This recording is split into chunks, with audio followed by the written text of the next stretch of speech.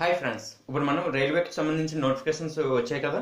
So railway group D, next loco pilot, so దానికి సంబంధించిన current affairs లో and stock information కూడా ఇప్పుడు మనం డిస్కషన్ చేసుకుంటున్నాం అన్నమాట. సో ఈ ఇండియాలో మొదటి రైలు ప్రయాణం ముంబై నుండి థానే వరకు. ఇండియాలో మొదటి రైలు ప్రయాణం ఎక్కడి నుండి ఎక్కడి వరకు? ముంబై నుండి థానే వరకు. అది అది ఎప్పుడు ప్రయాణించింది? 1853 సంవత్సరంలో. అది మొత్తం ఎంత దూరం ప్రయాణించింది? 34 కిలోమీటర్లు. దానికి అప్పుడున్న గవర్నర్ ఎవరు? లార్డ్ డల్హౌసీ.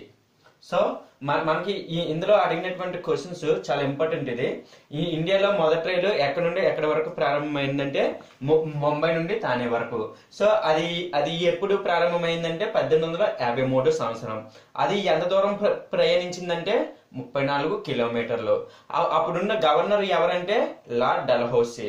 నెక్స్ట్ ప్రతిరోజు 2,20,00,000 మంది ప్రయాణికులు రైలు సర్వీసులను వినియోగిస్తున్నారు అన్నమాట. ఇప్పుడు 2017-18 నాటికి ఇండియాలో 8,500 స్టేషన్లు ఉన్నాయన్నమాట. అంటే 2017-18 నాటికి ఇండియాలోనే 8,500 స్టేషన్లు ఉన్నాయి. నెక్స్ట్ 119,600 కిలోమీటర్లు, అంటే 119,630 కిలోమీటర్ల మేర రైల్వే లైన్లు విస్తరించి ఉందన్నమాట. సో 2017-18 నాటికి ఈ ఇండియాలో 8,500 స్టేషన్లు అనేటువంటివి ఉన్నాయన్నమాట. ఓకేనా? ఇప్పుడు మనం రైల్వే అంటే భారత రైల్వే ప్రత్యేకతలు ఇప్పుడు మనం చూస్తున్నామన్నమాట. అయితే భారత రైల్వే వ్యవస్థ ప్రపంచంలోనే 4వ స్థానంలో ఉంది. అంటే మొదటి స్థానంలోనూ అమెరికా, తర్వాత రష్యా, తర్వాత చైనా, తర్వాత ఇండియా. అంటే ఇది ప్రపంచంలోనే 4వ స్థానంలో అనేటువంటిది ఉందన్నమాట. Okay friends. నెక్స్ట్ ఆసియా ఖండంలోనే 2వ స్థానంలో ఉందన్నమాట. నెక్స్ట్ మొత్తం 13,31,000 మంది, అంటే 2016 మార్చి వరకు ఉద్యోగులు ఉన్నారన్నమాట. అంటే ఎక్కువ మంది ఉద్యోగులు ఉన్న సంస్థగా కూడాను ఈ రైల్వే వ్యవస్థ అనేటువంటిది ఉందన్నమాట. ప్రపంచంలోనే అతి పొడవైన రైల్వే ప్లాట్ఫామ్ ఏదది? గోరఖ్పూర్, అంటే ఉత్తరప్రదేశ్ లో ఉంది. 1336 మీటర్లు. ఇది 1336 మీటర్లు గోరఖ్పూర్. నెక్స్ట్ ప్రపంచంలోనే విద్యుదీకరించబడిన రైల్వే వ్యవస్థలు గల దేశాల్లో భారత రైల్వేది 2వ స్థానం అన్నమాట. అంటే మొదటిది ఏది అంటే రష్యా, తర్వాత ఏది అంటే మన ఇండియా అన్నమాట. Okay friends. ఇప్పుడు మనం యునెస్కో సాంస్కృతిక వారసత్వ జాబితాలో భారత రైల్వే మార్గాలు స్థానం పొందాయి. ఇప్పుడు అవేంటో చూద్దాం. ఇప్పుడు అంటే ఫస్ట్ వన్ అనేటువంటిది ముంబైలోని ఛత్రపతి శివాజీ మహాల్ టెర్మినల్ అనమాట. ముంబైలోని ఛత్రపతి శివాజీ మహారాజ్ టెర్మినల్ అనమాట. నెక్స్ట్ అనేటువంటిది మౌంటైన్ రైల్వేస్ ఆఫ్ ఇండియా. అవి మూడవి. అవేంటో చూద్దాం. ఇప్పుడు డార్జిలింగ్ హిమాలయన్ రైల్వే మాట వెస్ట్ బెంగాల్ లో ఉంది. అది Darjeeling Himalayan railway west Bengal లో ఉంది. నెక్స్ట్ నీలగిరి మౌంటైన్ రైల్వే, ఇది తమిళనాడులో ఉంది. ఓకేనా? నీలగిరి మౌంటైన్ రైల్వే తమిళనాడులో ఉంది. నెక్స్ట్ కల్కా సిమ్లా రైల్వే, ఇది హిమాచల్ ప్రదేశ్ లో ఉంది. కల్కా సిమ్లా రైల్వే హిమాచల్ ప్రదేశ్ లో ఉంది.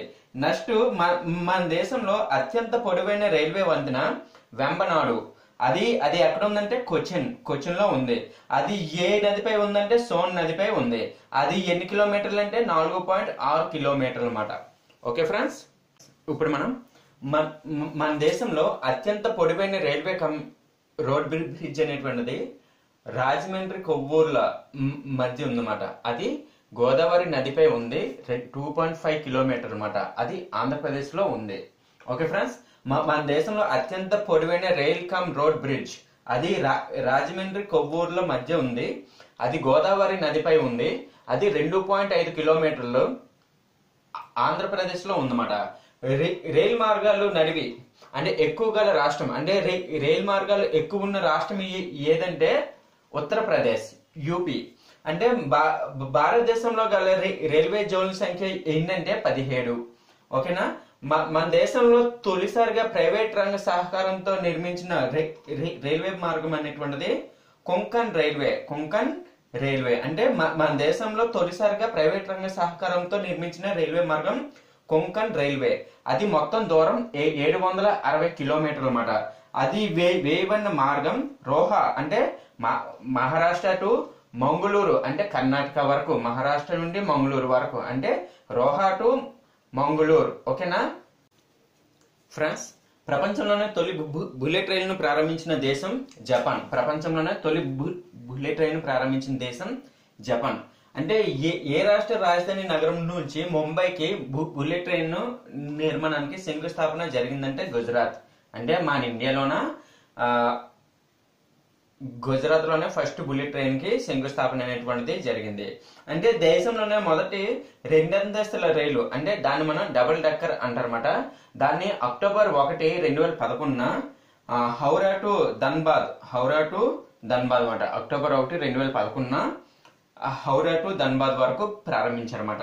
దేశంలోనే తొలి హరిత రైల్వే స్టేషన్ గా జమ్మూ కాశ్మీర్ లోని మన్వాల్, అంటే మన్వాల్ స్టేషన్ ను అంటారన్నమాట. అంటే దేశంలోనే తొలి గ్రీన్ రైల్ కారిడార్ ను తమిళనాడులోని రామేశ్వరం, మదురై స్టేషన్ల మధ్య 114 కిలోమీటర్ల మేర 2016 జూలై 14న ప్రారంభించారన్నమాట.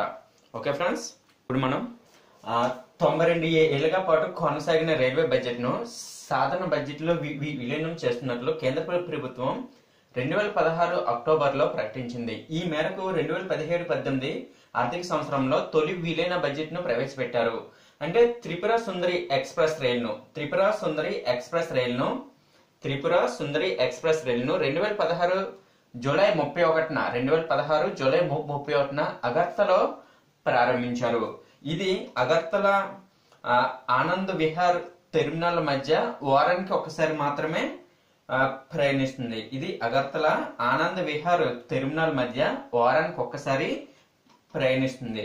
2018-19 బడ్జెట్ లో రైల్వే శాఖ మూలధన వ్యయంగా 1,46,500 కోట్లు 1,46,500 కోట్లు కేటాయించారు. ఇది గత ఏడాది 2017-18 బడ్జెట్ లో సవరించిన అంచనాల కంటే 22% ఎక్కువ. ఇది 22% ఎక్కువ మాట.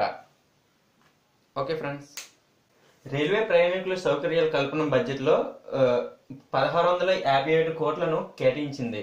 అంటే గత ఏడాది 2017-18లో బడ్జెట్ తో పోలిస్తే ఓన్లీ అంటే 50% మేర నిధులను పెంచిందన్నమాట. అంటే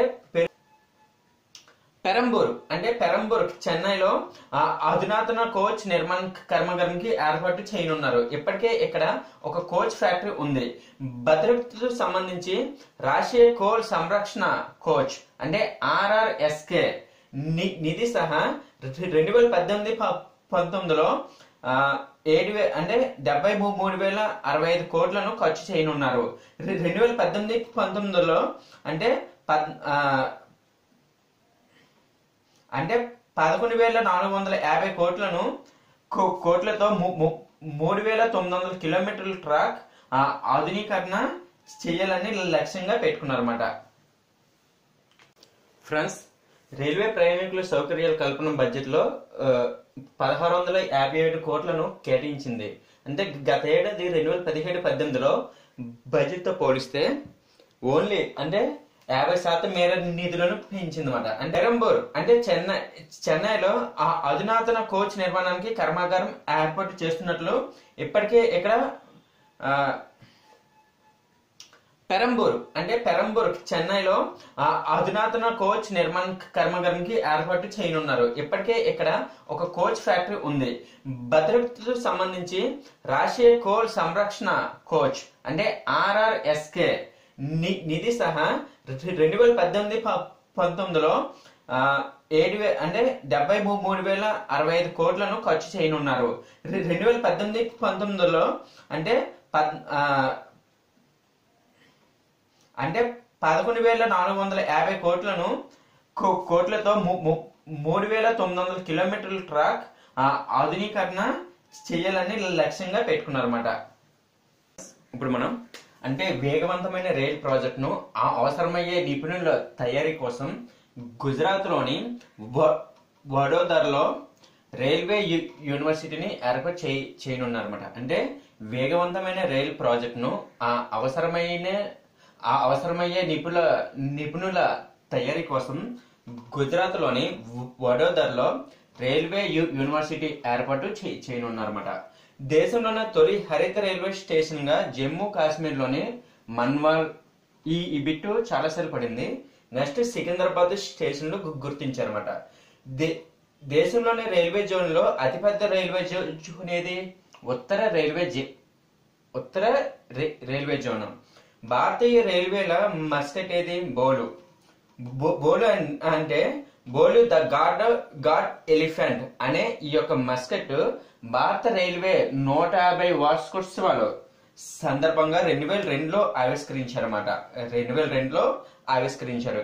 ఈ బిట్ కూడా ప్రీవియస్ ఇయర్స్ లో పడింది అన్నమాట.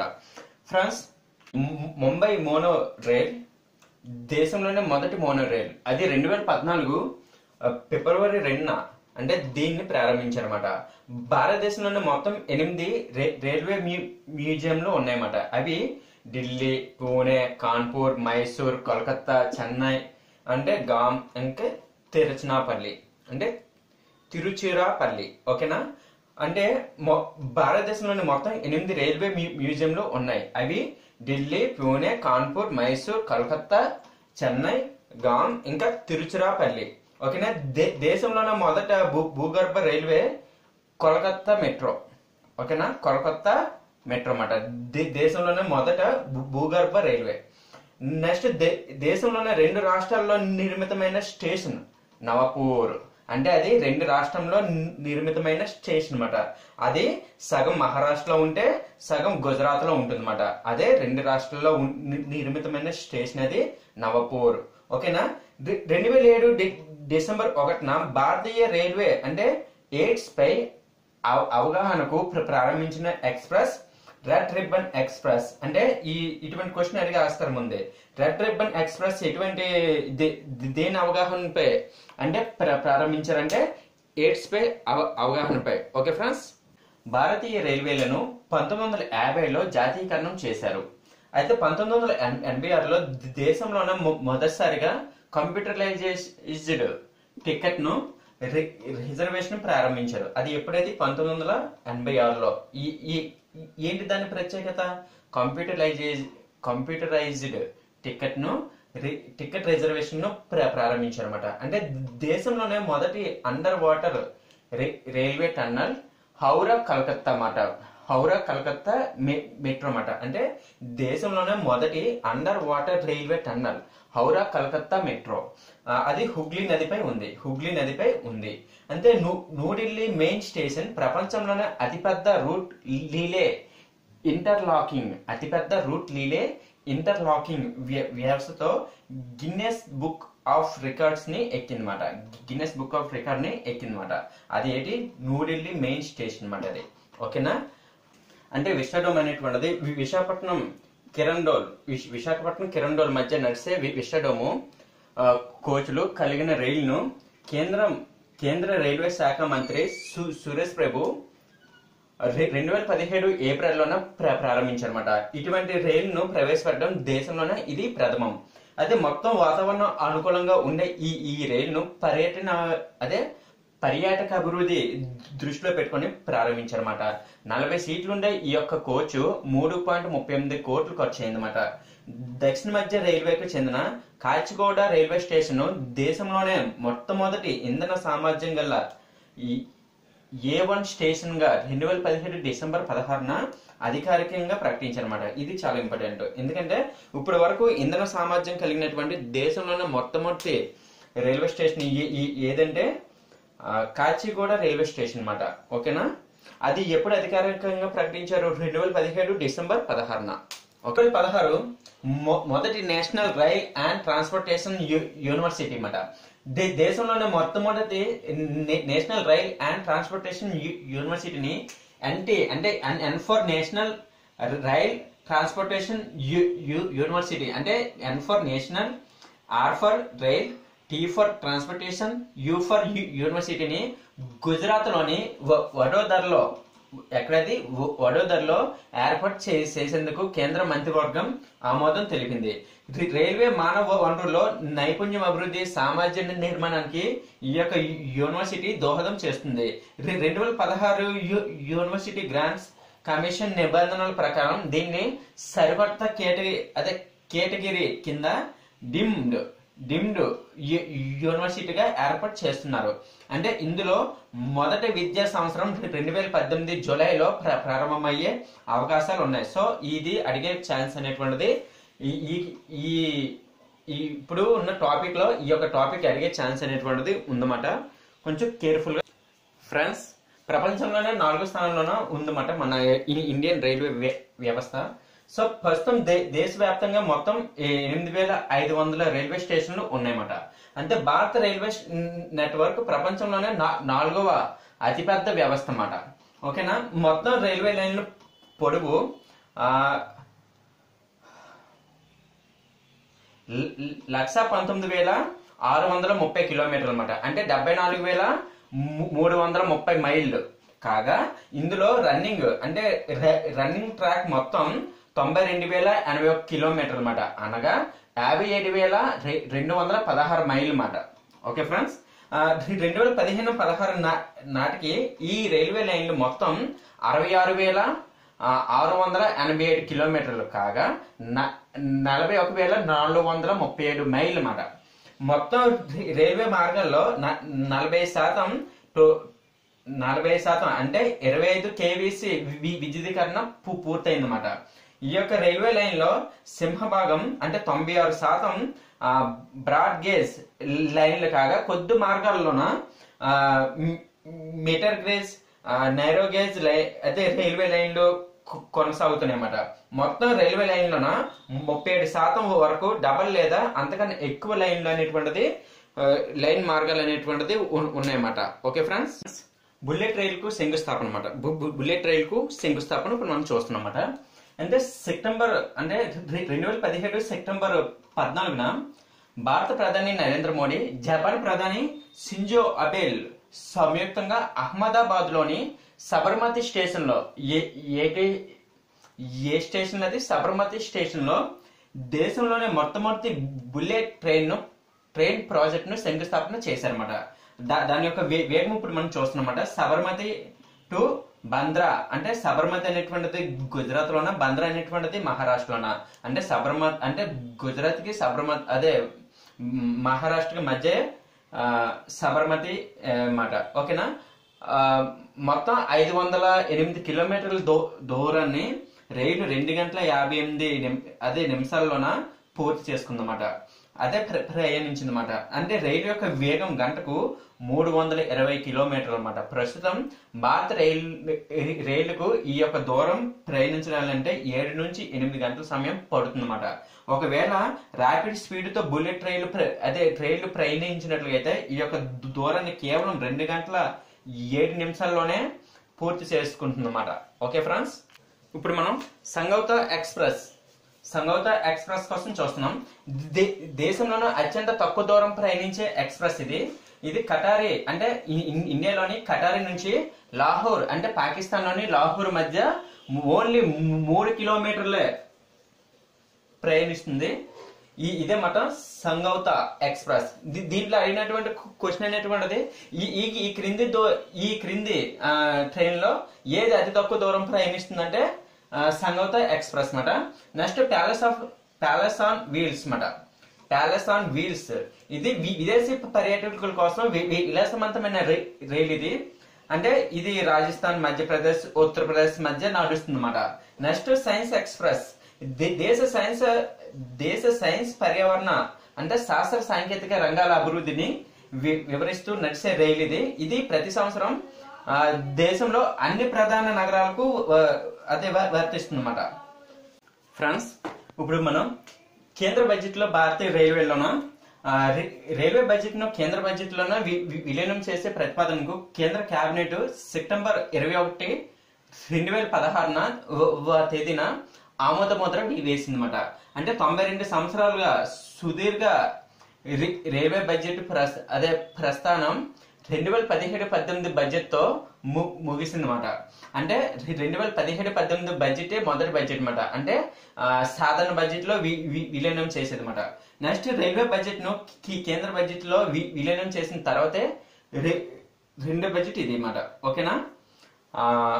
ఇదే ఫ్రెండ్, ఇప్పుడు ఈ ఇయర్ లోనే ఇప్పుడు 2018-19 వస్తుంది కదా, ఇది రెండో బడ్జెట్ అన్నమాట. అదే ఇప్పుడు చెప్తుంది. ఇప్పుడు ఇప్పుడు మనం అంటే కేంద్ర బడ్జెట్ లో భారతీయ రైల్వేలు ఇప్పుడు మనం చూస్తున్నాం అన్నమాట. ఇప్పుడు రీసెంట్ గా జరిగింది కదా దీని స్టోరీ. ఇప్పుడు దీని స్టోరీ కోసం ఇప్పుడు మనం చూస్తున్నాం అన్నమాట. అంటే రైల్వే బడ్జెట్ ను సాధారణ బడ్జెట్ నుంచి వేరు చేయమని సిఫార్సులు చేసిన కమిటీ ఫస్ట్ అనేటువంటిది Acworth committee. So 1921లో railway budget ను సాధారణ బడ్జెట్ నుండి వేరు చేశారన్నమాట. ఈ అక్వర్త్ కమిటీ ద్వారా 1921లో సాధారణ బడ్జెట్ నుండి రైల్వే బడ్జెట్ ని వేరు చేశారన్నమాట. 1924లో అక్వర్త్ కమిటీ సిఫార్సుల మేరకు ప్రత్యేక బడ్జెట్ ని ప్రవేశపెట్టారన్నమాట. ప్రవేశపెట్టే సంప్రదాయం అనేటువంటిది ప్రారంభమైంది. అంటే రైల్వే శాఖను పునర్వ్యవస్థీకరించడానికి 2014లో ఏర్పాటు చేసిన బిపెక్ దేశ్బ్రాయ్ కమిటీ సిఫార్సుల ఆధారంగా కేంద్ర ప్రభుత్వం రైల్వే బడ్జెట్ ను కేంద్ర బడ్జెట్ లో కలపాలని నిర్ణయం తీసుకుందన్నమాట. అది ఫస్ట్ అనేటువంటిది అక్వర్త్ కమిటీ మీద ప్రత్యేక బడ్జెట్ ని ఏర్పరిచారు. తర్వాత బిపెక్ దేశ్బ్రాయ్ కమిటీ మీద వరకు మళ్ళీ సాధారణ బడ్జెట్ లో కల్పిస్తారు అన్నమాట. దీంట్ నుండి ఎటువంటి క్వశ్చన్స్ వచ్చే ఆస్కారం అనేటువంటిది ఉంది. బుల్లెట్ ట్రైన్ కు శంకుస్థాపన చెప్పాను కదా, దానికి అయ్యే ఖర్చు ఇప్పుడు మనం చూస్తున్నాం అన్నమాట. ఈ యొక్క ప్రాజెక్ట్ లోనే మొత్తం వ్యయం 1.10 లక్షల కోట్లు. 1.10 లక్షల కోట్లు. ఇందులో 80% అంటే సుమారు 88,000 కోట్లను జపాన్ కు చెందిన జపాన్ ఇంటర్నేషనల్ కోఆపరేషన్ ఏజెన్సీ భరిస్తుందన్నమాట. రుణంగా అందజేస్తే ఈ యొక్క మొత్తానికి 0.1% మాత్రమే వడ్డీ విధిస్తుందన్నమాట. ఈ యొక్క రుణాన్ని 50 సంవత్సరాల్లో జపాన్ కు తిరిగి చెల్లించాల్సి ఉంటుంది. అంటే మరో 15 సంవత్సరాలు కూడా గ్రేస్ పీరియడ్ అనేటువంటిది ఉంటుందన్నమాట. ఓకే ఫ్రెండ్స్ ఇప్పుడు అంతర్జాతీయ రైల్వేలు ఇప్పుడు మనం చూస్తున్నాం అన్నమాట. రైలు కోసం సంగౌతా ఎక్స్ప్రెస్ మనం ఆల్రెడీ చెప్పాం కదా, ఢిల్లీ నుండి లాహోర్ వరకు అంటే పాకిస్తాన్ లో ఉంది ఇది. ఓకేనా. తర్వాత థార్ ఎక్స్ప్రెస్ ఇది జోధపూర్ నుండి కరాచీ వరకు మాట. ఇది కూడా పాకిస్తాన్ లోనే ఉంది. నెక్స్ట్ మైత్రి ఎక్స్ప్రెస్ మాట కలకత్తా టు ఢాకా, ఇది బంగ్లాదేశ్ లో ఉంది. నెక్స్ట్ బంధన్ ఎక్స్ప్రెస్ మాట కలకత్తా టు కుల్నా, ఇది బంగ్లాదేశ్ లోనే ఉందన్నమాట. సో మళ్ళీ మనం చెప్పుకుంటున్నాం అంతర్జాతీయ express rail సంగవ్ express Delhi to Lahore Pakistan లో ఉంది. థార్ ఎక్స్ప్రెస్ జోధ్పూర్ టు కరాచీ పాకిస్తాన్ లో ఉంది. మైత్రి ఎక్స్ప్రెస్ కలకత్తా టు ఢాకా బంగ్లాదేశ్ లో ఉంది. బంధన్ ఎక్స్ప్రెస్ కలకత్తా టు కుల్నా, అది బంగ్లాదేశ్ లోనే ఉంది. హాయ్ ఫ్రెండ్స్, ఇప్పుడు ట్రైన్ 18, ట్రైన్ 20 కోసం ఇప్పుడు మనం డిస్కషన్ చేసుకుంటాం అన్నమాట. అంటే ఇది ప్రయాణికుల సౌకర్యమైన అనుభూతి కోసం ప్రపంచ శ్రేణి రైళ్లను అందుబాటులోకి తేవాలనే ఒక ఉద్దేశంలోన చెన్నైలోని కోచ్ లో తయారీ కేంద్రకంలోన ట్రైన్ 18, ట్రైన్ 20 అనేటువంటిది తయారు కానున్నాయన్నమాట. జర్మనీకి చెందిన లింక్ హస్మాన్ బస్ టెక్నాలజీతో ఈ యొక్క టెక్నాలజీతో తయారయ్యే ఈ ప్రయాణికుల రైలు 2018లో పూర్తి అవుతున్న నేపథ్యంలోన ట్రైన్ 18 గాను ఇది గంటకు 160 కిలోమీటర్ల వేగంగా వెళ్తుందన్నమాట. ట్రైన్ 20 అనేటువంటిది 2020లో అనేటువంటిది పూర్తి అవుతుంది కాబట్టి దాన్ని మనం ట్రైన్ 20 అని అంటామట. ఇది మరింత ఆధునిక స్లీపర్ల కోచ్తో ఉంటుందన్నమాట. ఇదే ఫ్రెండ్స్ ఇప్పుడు మనం డిస్కషన్ చేసుకున్నది అంతే రైల్వే సంబంధించిన ఇన్ఫర్మేషన్ అన్నమాట. మ్యాక్సిమం ఇచ్చాను ఫ్రెండ్స్. ఇంకా ఒకవేళ నాకు ఇంకా డేటా అందుబాటులోకి వస్తే ఇంకా కూడా నేను అప్లోడ్ చేస్తాను friends. Please subscribe friends my channel. Thank you very much for watching.